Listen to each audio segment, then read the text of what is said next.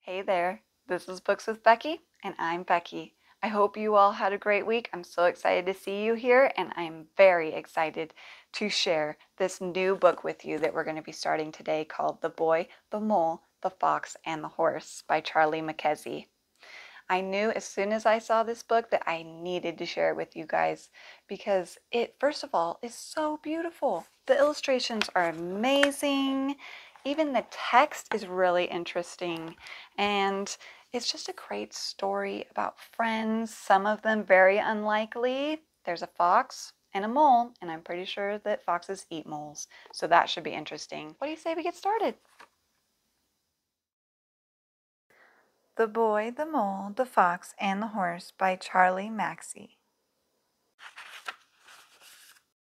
This book is dedicated to my lovely, kind mum and my wonderful dog Dill. Hello! You started at the beginning, which is impressive. I usually start in the middle and never read introductions. It's surprising that I've made a book because I'm not good at reading them. The truth is, I need pictures. They are like islands, places to get to in a sea of words. This book is for everyone, whether you are 80 or 8. I feel like I'm both sometimes. I'd like it to be one you can dip into anywhere, anytime.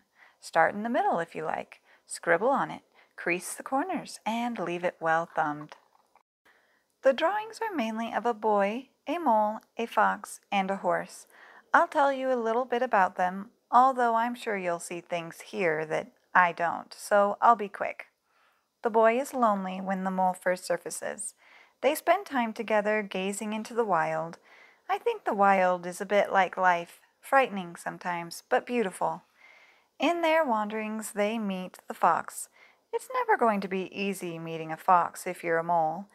The boy is full of questions, the mole is greedy for cake, the fox is mainly silent and wary because he's been hurt by life.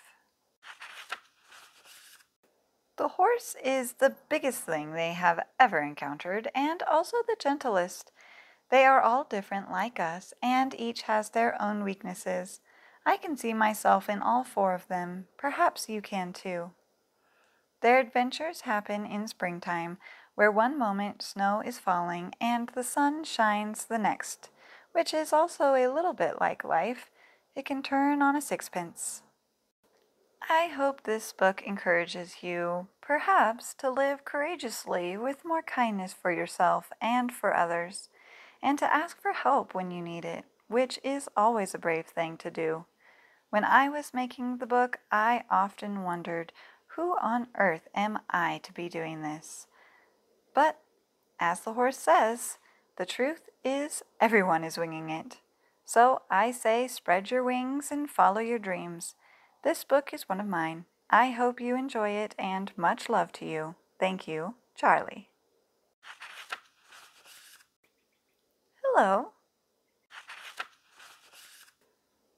I'm so small, said the mole. Yes, said the boy, but you make a huge difference.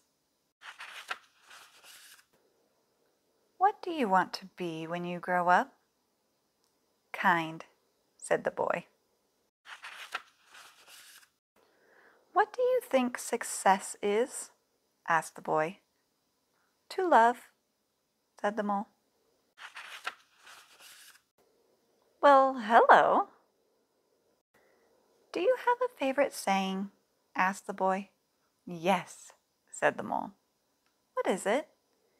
If at first you don't succeed, have some cake. I see. Does it work? Every time. Just a tiny taste.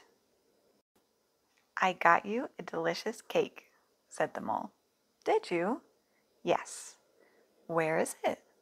I ate it, said the mole. Oh, but I got you another. Did you? Where is that one? The same thing seems to have happened. What do you think is the biggest waste of time? Comparing yourself to others, said the mole. I wonder if there is a school of unlearning.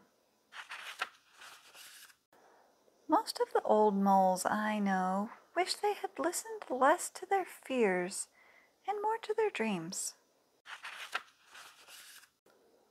What is that over there?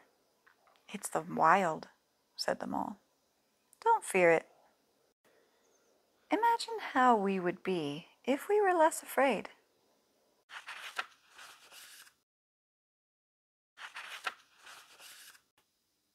I'm not afraid, said the mole. If I wasn't caught in this snare, I'd kill you, said the fox. If you stay in that snare, you will die, said the mole. So the mole chewed through the wire with his tiny teeth. One of our greatest freedoms is how we react to things.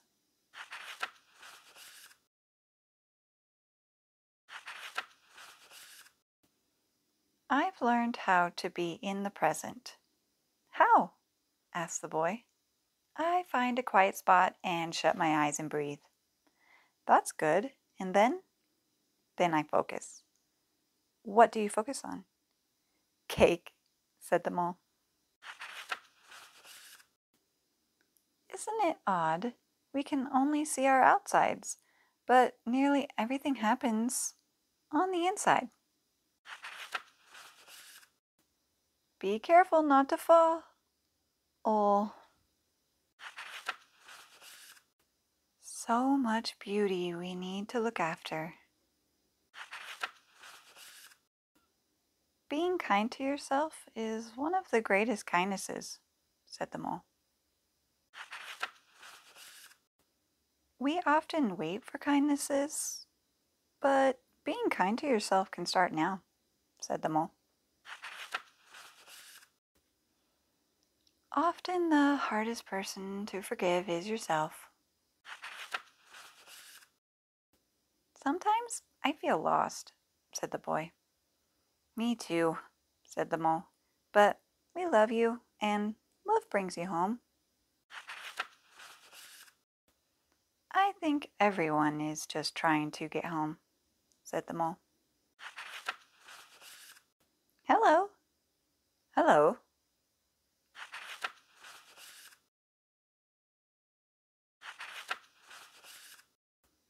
Doing nothing with friends is never doing nothing, is it? Asked the boy. No, said the mole. You fell, but I've got you. Everyone is a bit scared, said the horse, but we are less scared together. Tears fall for a reason, and they are your strength, not weakness. What is the bravest thing you've ever said? Asked the boy. Help, said the horse. Asking for help is very brave, and I hope you guys are brave enough to ask for help when you need it. I just loved that story, so I hope you stick with me for the second half we'll be reading next week. Be sure to subscribe so you don't miss out. Have a good week. Bye.